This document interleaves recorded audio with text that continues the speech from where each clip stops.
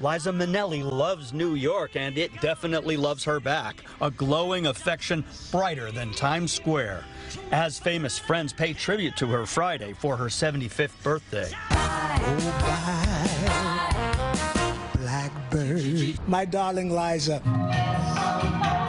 The online party brings back dancers and others in the entertainment industry at a time when they need work the most. Haley Swindle, Joel Gray, Cheetah Rivera, and many more will take part. For this birthday benefiting the Actors Fund. This is my quest. In a statement, Brian Stokes Mitchell, its chairman, said Liza Minnelli's spirit is generous, her talents are boundless, and her age is timeless.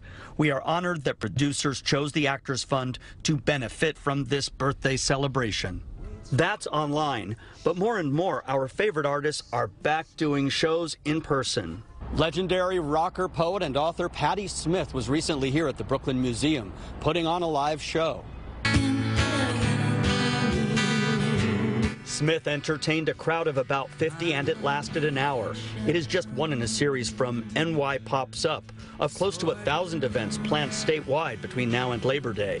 It's vital. It's important. Blake Ross is with another group that presents pop-up entertainment, NYC Next. It's ephemeral. It's momentary, but it'll help sustain people until they can get back to work. We're bringing as much joy that we can to the city and as much work to as many people as possible. Big events with big stars are being rehearsed and will show up soon, but details must be kept secret until the last minute to avoid attracting large crowds. But this gets the razzle-dazzle back step by step. Dave Carlin, CBS 2 News.